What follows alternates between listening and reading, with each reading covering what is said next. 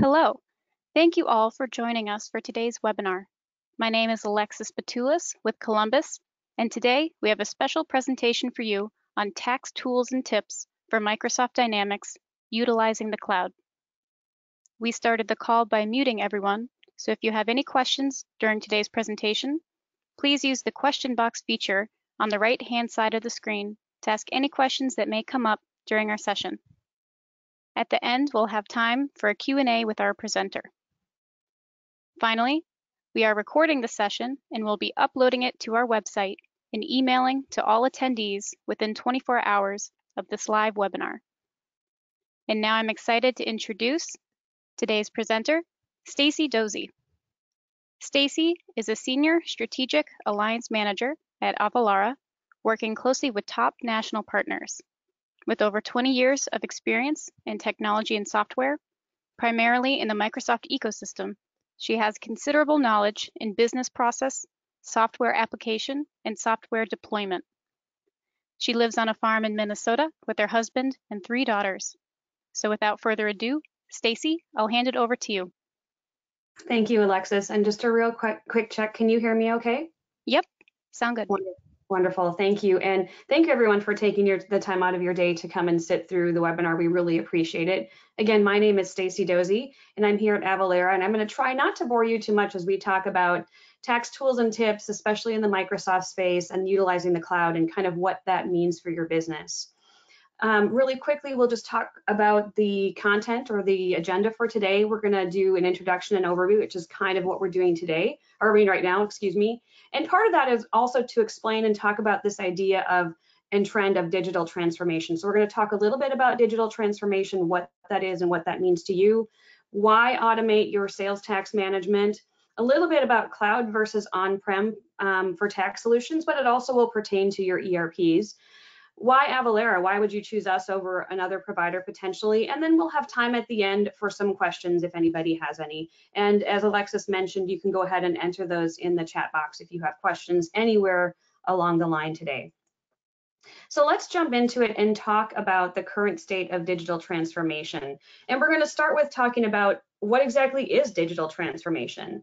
So, I mean, I'm sure there's a whole specific definition of this that maybe you've looked up and you can read. But I mean, there are some bullet points here that talk about what digital transformation is at a high level. So it's really the use of technology and how it changes your business, how your business operates, how it performs, and how you deliver more value to your customers. Of course, this means the shift from some of your old manual paper processes and hopefully moving to more automated processes. And along that line, moving even further upscale into the cloud as opposed to just having it, an ERP sitting in your space. Constantly changing that status quo, what can make our business better, what can help us grow. And that leads into some of the most important pieces, which are scalability, agility, being agile, flexible, all of those things that help your business become ready to grow. So those are kind of the high points of what digital transformation is. Now, interestingly enough, there are a lot of businesses out there that have talked about going into that digital transformation, pursuing digital transformation. So as you'll see here, there was an IDG report that talks about this, and 89% of enterprise businesses plan to adopt some sort of digital first strategy. But if you look at the combination of the two stats below, only 44% have taken steps to implement that. Now, this is a little bit different. You'll see that 38% of enterprise businesses already have them versus 55% of startups. And the reason that is because obviously, if you're already a current business, there's a lot of things that take place. There's already business processes that would have to be redefined, a lot of stakeholders that have to be talked to and understand what that impact would mean versus a new startup where you get to map that out from the very beginning. So startups are, of course, a lot more successful in this idea of digital transformation and having that scalable business process that some of you may be striving for already. And as you'll see, only 7% of that 89 have actually gotten to a point where they can say they've fully transitioned to the cloud and they've fully completed that digital transformation. So if you're one of those people, maybe in that 89%, or maybe you're in the other 11%, That's okay, because it is obviously something that's just not as easy to execute as it is to talk about. So those are some things you can think about there. And then there are just some additional stats here. And one of the things, I'm not going to read all of the information here, but I do like the quote on the right-hand side that says, within a year, 1/3 of enterprise organizations won't entertain anything other than cloud-only strategy.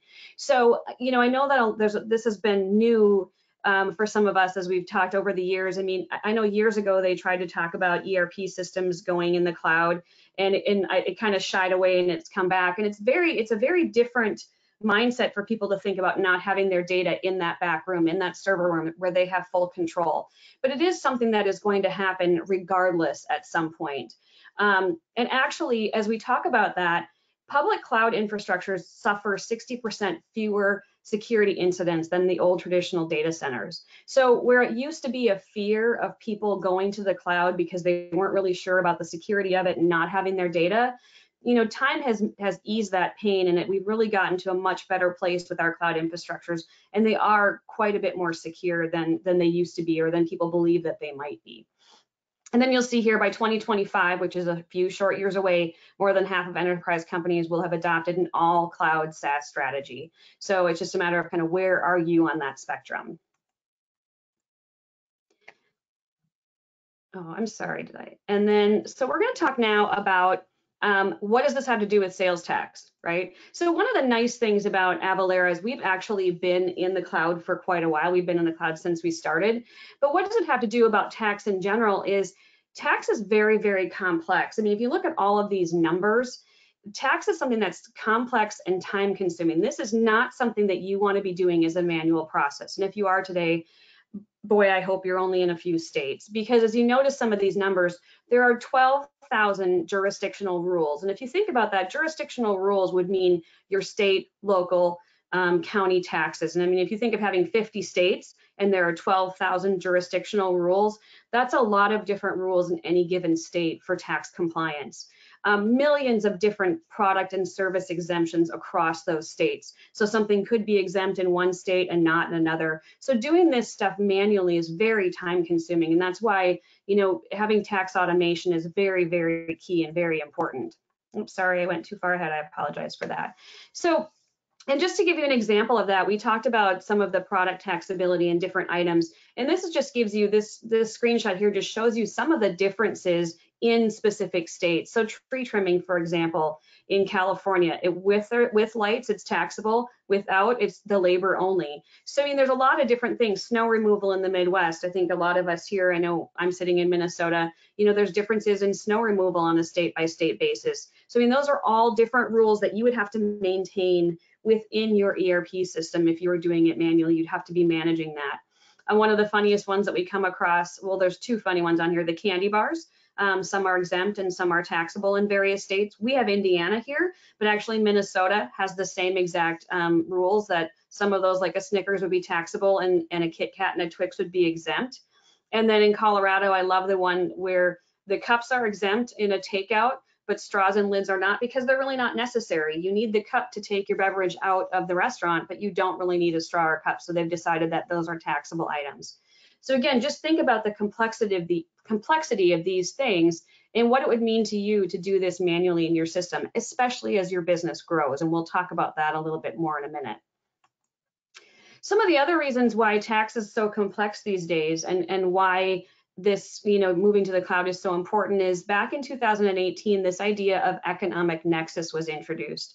So if any of you have sat on a webinar or talked with our team, or maybe even talked with your tax accountants, you may understand this already. But in 2018, there was a Supreme Court decision that came down in favor of South Dakota in the South Dakota versus Wayfair suit that was out there. And basically what they said is, now you no longer have to have just a physical presence to have nexus in a state. Just by the sheer fact of selling into a state with a certain volume, you could now have what they call economic nexus. And so states really took hold of this and said, okay, well, if you're selling into my state, I'm going to add legislation as well. So what does this mean? The physical presence law is still in effect. So you still have the traditional obligations of tax if you have people in a specific state or inventory or your physical building. Those things are still there, but they're no longer the only requirement. And so some of these states have varying thresholds on when you will then reach an economic threshold in their state. For South Dakota, for example, they've said that if you reach $1,000 in sales or 200 transactions in that state, you now have a nexus obligation in that state because you've reached their economic threshold. And so as you notice the last bullet point here, it's saying your customers are now determining where you collect. If you have an online shopping cart, unless you have a lot of logic written into your shopping cart, you could have people buying your product from anywhere across the country. And your customers then are determining whether or not you have nexus in these states based on where you're shipping products to your customers. So that's been a big pivot over the last almost 18 months. So just some additional things here. When this first started, we have some stats here from December 31st of 2018, so just a little over a year ago, 21 states had followed in South Dakota's footsteps and created economic nexus laws. Now, as of December 31st of 2019, 1 year later, 43 states have enforced economic nexus laws. The only two holdouts right now are Missouri and Florida, but there is legislation that they're likely to adopt coming forward. And so they likely will not be the only holdouts for very long. And of course, if you've done the math on this, there are 5 what we call nomad states. I'll move to the next slide: New Hampshire, Oregon, Montana, Alaska, and Delaware that have no sales tax. So this is just a graphic depiction of what I just said. January 2019 or December 31st, however you want to look at it. The map on the left are the states that had economic nexus thresholds on their books. And then at the end of the year, a year later, 43 states. So the only two holdouts being Missouri and Florida. So now if you're selling into any of these states, you could potentially have an economic nexus obligation in those states. Now, just to take this a little step further, I mentioned South Dakota has $100,000 is the threshold. But now you'll notice some of these have different things. So Kansas, for example, anytime you make a sale into the state of Kansas, they now have said that that's considered a business obligation in that state, and you now have nexus. So if you have shipped any sort of product into Kansas in the year 2020 so far, you now have nexus in Kansas, and you should be registering, collecting, and remitting tax in that state. The other thing you'll notice here is that some of these are and statements and others are or. So Connecticut, for example, their thresholds are $250,000 in sales and $200 in retail sales, whereas Georgia is more of an or statement. The other thing that you really need to pay attention to, and I don't really know kind of what all of your businesses are, but pay attention because some of these laws also allow and mention gross sales. So even if a lot of your customers are exempt, the thresholds could be total sales or gross sales, which means you could still be selling into that state to exempt customers and still be required to register in that state and then file a $0 return. And then if you get audited, prove why you didn't collect the tax by maintaining those exemption certificates. So many of those laws do say that it's gross sales or total sales and not taxable sales. So for many people who think, oh, this doesn't really affect me, that couldn't be further from the truth in a lot of cases, because a lot of exempt companies who sell to exempt customers are finding themselves in the middle of audits where they're having to prove why they didn't collect tax, and furthermore, why they didn't register in that state. So those are just some things to think about as it comes to why tax is so complex, especially now with that idea of economic nexus. A couple of other reasons why you might want to automate, and this is really kind of, summarizing all of the things we said. I mean, accuracy. You want to make sure that the tax that you're collecting and remitting is accurate. And one of the main reasons for this, or one of the main examples of this, is if any of you are using any sort of omni-channel, if you're using multiple systems, if you have an ERP and a POS or an e-com system, you want to make sure that you have one source of the truth, that you're collecting the same rate and that you're not off by rounding errors based on those different systems. Efficiency. Tax couldn't be more complex right now, And the people who are doing this manually are finding that they're spending hours and hours and hours in tax. And how can we make this more efficient and take less time while at the same time reducing risk? Because that's the other big piece of this is, what is your tax risk if you choose not to register, or if you miss the fact that you have nexus in some states? So these are just some things to think about why automating might be important to your business, not just because it seems fun and flashy, but because it will reduce your risk and make you more efficient, also make your customers more satisfied, and all of those good things as well. So this is just information that was based off of a 2019 Tech Validate survey that we did and some of our existing enterprise customers. And this was just some of the things, the top challenges that they faced. And I won't read through all of these, but you'll see a lot of things. The highest one, of course, was just the inability to keep up with the tax laws and jurisdictional changes, watching for those letters in the mail that say, hey, by the way, our tax rate changed by 0.25%, and you need to make sure that you update your ERP system 6 weeks from now. And that goes down to also the 30%, the continuous maintenance and updates. Difficulty managing exemption certificates. Again, that has become more and more prevalent, especially even with these economic nexus things coming into play. So these are just some of the things out there. Another thing that I want to mention is other triggers for some of these companies to look at tax automation. So these are challenges they've faced, but other things that might make you as a business want to look at why you might automate your tax. Any acquisitions of companies, which actually leads into my next one, launching new products or services. A lot of times with an acquisition, that means you've acquired new products and services, and new products and services mean new tax obligations. And so things like that.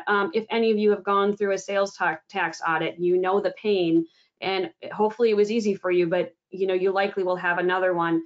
And of course, changes in your ERP or adding a shopping cart or a billing system. Those are some of the main things that people found were causing them to look at sales tax automation as well. And then, of course, we have the benefits of implementing. And again, I'm not going to read all these percentages. If you want them, I'm happy to give them to you. But a lot of those things, accuracy that we talked about, improved reporting. I don't know all of the ERPs you're on. I'm sure you're all on Microsoft in some flavor, but the reporting isn't always the best if you're getting the canned report out of your ERP system. And so having a system that's looking specifically at tax compliance is going to give you improved reporting, which is going to make your filing easier. So that's always a real key and benefit to implementing. So let's take a minute and talk about cloud versus on-prem tax solutions and why you would want to move or be in the cloud. And as I mentioned, we've been in the cloud since we started. We do have competitors in both spaces. And as we talk through this little chart real quick, I do want to mention that this really is the same for any of your ERP decisions as well. If you're considering an ERP move, I mean, these are some things that you might want to think about as well. So of course, you've got a subscription-based model when you're in the cloud versus having to get a capital expenditure approved. So that long-term investment versus kind of having that monthly fee in a subscription model or annual fee, if you will. Also, implementation can be a lot more complex and take a lot longer when you're in an on-prem solution. There's not as much that can be deployed directly to you from the cloud, whereas a lot of times with cloud-based solutions, they're faster, easier to deploy. There's a lot of stuff set up, and it transmits from company A to company B to company C much easier as well. System integrations. I mean, when you have a cloud-based solution, we've just found and proven that it's easier to connect to more ERPs, accounting systems, e-com systems, POSs, all of that good stuff. Versus if you have a canned on-prem solution, sometimes that may have to be custom integrations that are written. And then of course there's the global VAT capability. So I don't know if any of you are in the global business as well, but there can be differences there in terms of which side will support VAT and GST and other cross-border functionality as well. So those are some things to think about as you look at cloud versus on-prem. And I'm sure many of you, if you've ever evaluated, have thought about this, especially when it comes to the first two pieces already. And there's just a little quote here that says, when digital transformation is done right, it's like a caterpillar turning into a butterfly, but when it's done wrong, all you have is a really fast caterpillar. So I thought that was cute. I thought I would add that in there, especially as we're approaching spring and we're hoping to see some butterflies soon. So I thought that was kind of a cute wrap up to that section. So of course we want to talk about why we're here and why Avalara and why you'd want to look at us as opposed to the others. And there is a IVC MarketScape report that I've referenced in some of my other numbers as well. But one of the big things that we have is the fact that we integrate with so many ERPs and e-commerce systems. You'll see there's a little chart on the right-hand side that talks about some of the integrations and where we sit, but we do have a lot of different integrations that I'll talk about in a minute. But there are some other things here too and why you would choose Avalara. And of course, we've already talked about the need and want to improve accuracy in your sales tax calculations, reducing risk, the freedom that it will give you to add those new products and services if you've ever held back and to move into new geographies. The other thing to think about, if any of you are in the manufacturing industry, we've seen some manufacturers too that have started taking their excess stock and selling it, and all of a sudden they've become distributors and didn't really realize it. And so it's a really quick change to be able to do that within an automated system to say, well, now I'm selling this and this customer is not exempt, and I already have my product taxability in there. So it becomes really easy to make that switch if you start selling any of your excess product. Make my slide move here too. And so as we talked about, here are some other things. The number of integrations, I've talked about this kind of broad sweeping in the past, but I didn't want to say this number because it's a really large number, 700 pre-built integrations. So what does that mean for you? If any of you are currently sitting on Dynamics GP and you're looking at moving to D365 BC or finance and operations, that move is going to be very seamless for you because we integrate with all of those products. So we integrate with all of the Microsoft suites. So as you look at moving and enhancing your ERP system, we can move with you. Additionally, if you decide that you want to add, as I've talked about, an e-com or a POS system to your environment, we have connectors for those as well. So what that means, as I talked about earlier, is that one source of the truth where you can sell product out of multiple systems in your environment and get the same tax calculation in the back end. And you don't have to worry about rounding issues or, hey, why was it this in my shopping cart, but now when I push it down to my ERP, it's changed by, 45 cents. You won't have to worry about that because we have connectors into 700 products. And if any of you guys have any of those old homegrown systems or something that is being maintained that you really love, we also have an API for that can be used. We are designed for global commerce. We do handle VAT and we handle multi-country taxation. And one of the big things that we're doing this year as a company is we're focusing even more on global. We want to be the leading name in tax, and we've come very close in the US. We're very proud of our brand. And we want to really become that in a global market as well, largely because a lot of our existing customers and the people we're looking at are expanding their business as well. You guys may be now playing in a global market where maybe you weren't a few years ago. So we want to make sure that we can take care of that global piece for you as well. We've got some numbers in terms of the battle tested section, 6.7 billion transactions run.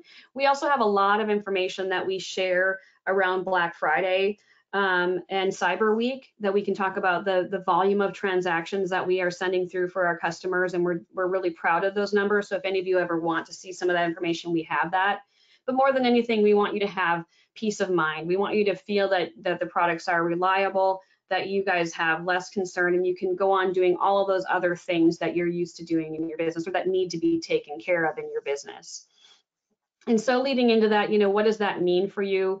Well, you're likely, you're going to have a lot more time on your hand. You're going to be required to collect and remit sales tax in more states now with this, but we're going to make it a lot easier for you. One of the other things I'll talk about in another slide is we've talked about collecting and remitting in these states, but you're going to have this obligation now to actually do those sales tax returns. And who's going to do those? I mean, if you think of the person and maybe it's you filing those returns right now, and maybe you're in one state or 3 states, now you may be moving to 13. That's a lot of time and energy put out there. And so that means you need to have that good reporting that we talked about. How do you get the information?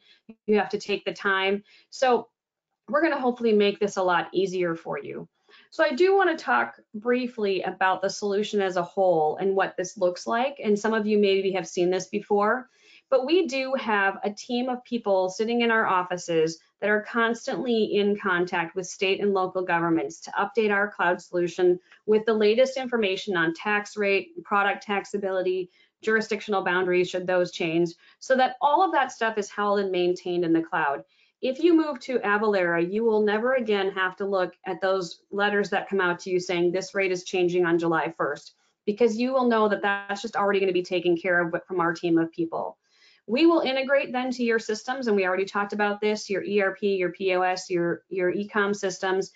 And when you run a transaction, it's going to go look at your profile, and you'll have a profile in an Avalara user portal, and it's going to say, is this customer taxable or exempt? Yes or no. Is this product taxable? Yes or no. If so, what is the rate? And it's going to return that rate back down to your ERP system in 0.4 of a second. And that's sometimes why a demo of the product is a little bit underwhelming in terms of that piece, the transactional piece, because there's nothing to see. You enter a transaction, you save, and then it comes back with a tax rate or 0. So that all is happening very, very seamlessly. But we will integrate with our cert capture piece. And I did talk a couple of times about exemption certificates and how important it is to manage exemption certificates. I would be willing to guess if many of you don't have an automated tax solution today, you are storing your exemption certificates likely in a file cabinet. And I'm sure if any of you have gone through an audit, one of the first things that auditor is going to ask you for when they come in is they're going to say, show me your exempt sales.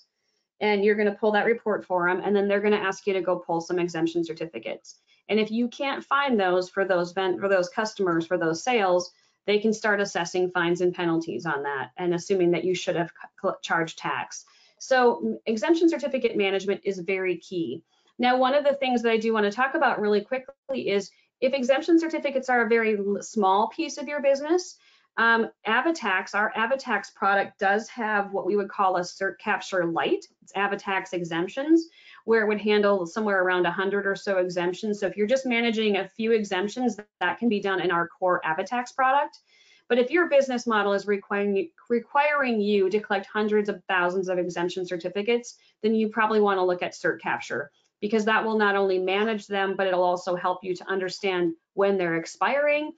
You can send out bulk notifications asking for them to be updated. So you can send a batch out for anybody whose exemption certificate might be expiring in the next 6 months and ask for them to be resubmitted electronically. And then that will, of course, integrate with Avatax and your billing system to tell if the customer is exempt or not. And then finally, we can also manage the returns that we talked about. We talked about that complexity as you move into more and more states where the forms are not all going to be the same. And so that can become very, very time consuming in how you manage those. If you choose to use Avalara returns, you would simply go into your portal, look at any of the returns, and we have a great monitor that would show you if that specific state or return is due annually, quarterly, biannually, and you can go in and look at that and it'll tell you it's ready and you can approve it. We will swipe the funds and we'll go ahead and file that return for you, and we'll manage all of the state notifications on the returns as well. So that piece can be taken care of. It's very easy. Now, these products do not have to be used together. They can be used independently. So if you're just somebody who just is tired of doing returns, we can do returns without either of the other products, or we can use just cert capture. So you don't have to buy these as a suite, but of course they work really well together. One last thing, and I do not have a slide on this, but I want to talk briefly about the SST program. And if we were in a room, I would probably ask for a show of hands on how many of you know what the SST program is. But SST stands for Streamlined Sales Tax, and we are part of that program. We are one of the certified tax providers in the SST program. We're one of only about 5 certified providers. There are 20, I'm going to get the number wrong now, 23 states, I believe, that are part of the SST organization. And what this means is those states have formed a coalition to make tax a little bit easier among that group of states. They've tried to define things in a similar fashion, define filing requirements, define product taxability. They have not made it to the point yet where they've made all the taxes the same, but they've tried to define things a little bit easier. With us being a certified provider in the SST program, if you happen to be a company who has now economic nexus in a state where you don't have physical nexus, so let's take Kansas. You had no other reason before today to file in Kansas, and now you've sold into that state, so you would have an economic nexus in that state. since we're an SST provider, since we're a certified provider, you could actually have some of those transactional fees and return filing done at no expense to you, because the SST program will pay us to do that for you in some of those states where you're considered a voluntary remitter in that state. So if you already have a physical nexus in that state and you're required to remit in that state, you don't qualify. You're considered a non-voluntary remitter in that state. But if you're a voluntary remitter in any of those states, some of these products and services can come to you at a discounted rate. So if it's something that you've been concerned about before, you know you have nexus obligations, but you are concerned about the cost, make sure to talk to our team about the SST program and what that could mean for you. So I want to wrap up with just a couple of slides here. We do have a all things tax conference coming up in May in St. Louis. For any of you that are just ready to geek out about tax, we have 2 fun-filled days of speakers and information all about sales tax. It's our 5th annual Crush event. As of right now, just in case anybody's thinking or raising their hand already, we are still planning and continuing with the event as of today. I know there's a lot of concern about travel these days. But there is information if you go to avalara.crush or avalaracrush.com. You can get information on the event and get kind of some of the information on sessions that are available to you and why you might want to attend.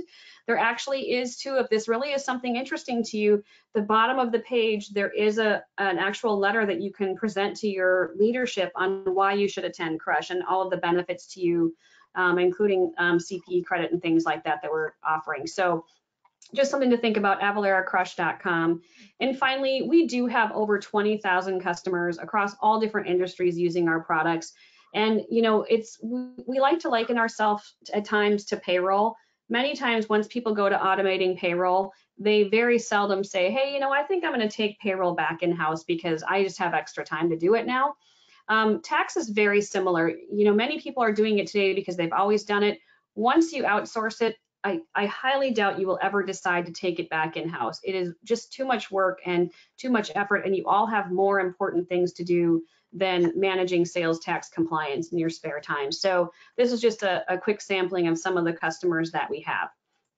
So with that, I'm gonna leave it open to a Q&A. If any of you have entered questions in the box, I'm also gonna move forward one more slide. I've got my contact information here. Should any of you have questions or concerns, please feel free to reach out to me or reach out to your Columbus rep. I know many of them very personally, so if you know you have questions, you can certainly talk to them and they'll get in touch with me. But are there any questions? Hi, Stacy. So I do see a couple questions here. First one, do I have to do business in all SST states in order to qualify for the program? It's a great question, and no, you do not. So you can actually work in one of them or multiple, and it would just depend on, you know, where that value is, but no, you do not have to be in all of them. Okay, and I have another question here. Do I need to change anything to my ERP to use Avalara?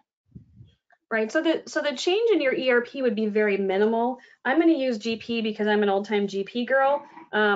Some of the other ones are the same. You know, you likely have your tax details and your tax schedules all set up. The real easy change that you're going to make is you're going to create a tax detail called Avalara, and you're going to put that on all of your products and customers. That's actually what triggers a call up to your system. Beyond that, your day-to-day process will not change. Like I said, you'll enter a transaction, it's going to go up and read your profile, which of course you'll have to spend a little time setting that information up as a standard implementation.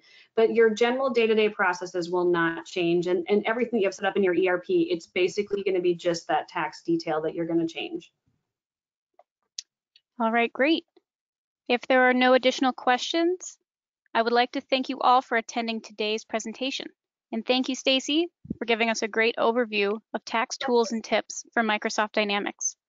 I apologize. Can I just mention too that we did offer that a gift card for those that are registering. We will be contacting the winner when we get the list of attendees. So we will be contacting the winner via email to let you know if you won the gift card. And I do thank you all for attending, and thank you, Alexis, for having us. All right, thanks again, Stacy. Have a great rest of your day, everyone.